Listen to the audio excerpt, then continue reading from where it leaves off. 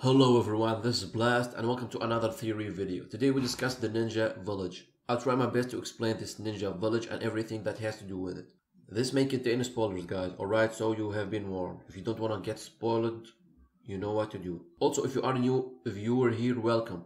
Blast Art is a One Punch Man channel. I theorize about everything concerning webcomic, manga, and even anime. If you do enjoy this kind of videos, make sure you subscribe to my channel and help me grow my community. That would be highly appreciated. You can also join my Patreon, it's only $1 and I'll discuss a theory that you desire the most. Alright, with that being said, let's begin. The Ninja Village is a facility or an institution located in the One Punch Man universe. I have reason to believe that it is located in City K. And the reason for that is, in the manga Sonic seems to be training always in this forested area. Key City is an area that contains a huge forest. I could be wrong, but this is just a theory. Flashy Flash, Sonic, Hellfire and Gale all were trained there, along with more members that appeared in the webcomic. We will get to that in a second. Alright, so what is this ninja village? It is more of a prison that gathered children at a very young age to hone their skills to become deadly ninjas in the future. Like imagine training a 5 or 4-year-old to become an assassin. That is indeed a harsh regimen. The thing is, there are rules to this hellish insanity. Children there work for 72 hours a week and get only 6 hours of sleep. To be honest, I thought they were getting less than that. It is expected from all members not to show any sign of weakness towards one another. Those who reveal their feelings get low ratings and are sent to most dangerous places to complete the most hazardous tasks. Flashy Flash did mention that all members are actually males, so there are no females among them. It is forbidden to show any kind of feeling towards each other. Like I mentioned before, that would get you killed. The trainer always reminds them if they talk to each other or show any sign of brotherhood, they will get stabbed. The training mainly consists on physical activities and weapon handling. It is extremely hard, and the reason for that is to improve and heighten their senses, upgrade their fighting capabilities. There is a theory that Sonic is the weakest among them, so by default the other members are S-class considering their fighting capabilities. To be honest, I don't really like that theory because in my opinion Sonic has improved a lot since then.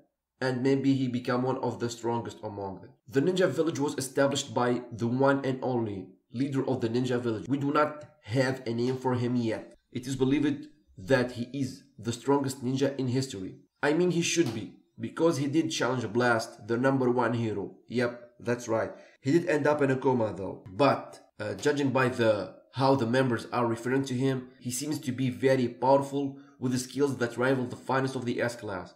The leader of the Ninja Village is alive and well, however he is kept by the remaining members of the Ninja Clan in a capsule to speed up his recovery. Although the true intentions of the Ninja Village are not shown, the remaining members want to kill Flashy Flash and Blast and take over the world. There is a huge reason why Flashy Flash is hated even among the Ninja Village. In their eyes, they see him as a traitor, a betrayer.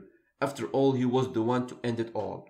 In his training days, Flashy Flash was pretending to be weak, so he can finish the hardest task and hose his killing skill to the utmost. Because Flashy Flash's hatred grew toward the village beyond imagination, he wanted to annihilate anyone that has anything to do with that village, with that cursed village. At the day of his graduation, Flashy Flash launched a killing streak, a massacre, in which he killed all who were in the Ninja Village with the exception of few. At that day, Sonic was actually sick because Flash did actually poison him. Maybe he did consider him as a friend back then, more than anything. I'm not sure why Flashy Flash wasn't able to kill the ninja leader. I'll leave this question to you guys so you can answer me in the comments. At first we thought that there are only 4 members remaining after the fateful incident. However, in the webcomic Sonic was approached by more than 20 remaining members. Yes guys, that's right. Things are getting more excited from here. At the time Sonic was recovering from a head injury inflicted by Saitama. You know how Sonic acts, he wants to surpass Saitama and all that kind of stuff. They did reveal their true intention. Precisely, Gale of the Wind talks about their ambition of killing Flashy Flash, the betrayer, and publicly executing Blast and taking over the world through their powerful skills. He referred to that they no longer need to hide in the shadow and they should reveal themselves as the world's new leaders. In total we have 24 members from the village. The list is before you right now. You can see that all the members has redundant names, similar to Flash. Also, it is important to state that there are other ninja villages similar to this, but Gale did mention in the manga that none of them is as powerful as theirs. I did make a video theorizing about the Ninja Village leader. I will leave it in the description if you want to know more about him.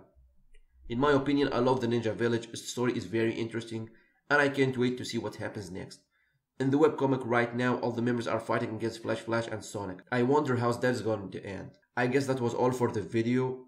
I did really enjoy gathering information on this topic. I found it truly fascinating, truly interesting. Tell me in the comments, everyone, your thoughts about this. I appreciate if you made it this far. Don't forget to subscribe if you want more theories like this one. Also, follow me on my Twitter and join my Discord if you like talking about One Punch Man and theorizing about the manga and webcomic. I hope you are having a great day and I will be seeing you in the next video. Blast Art is out. Just like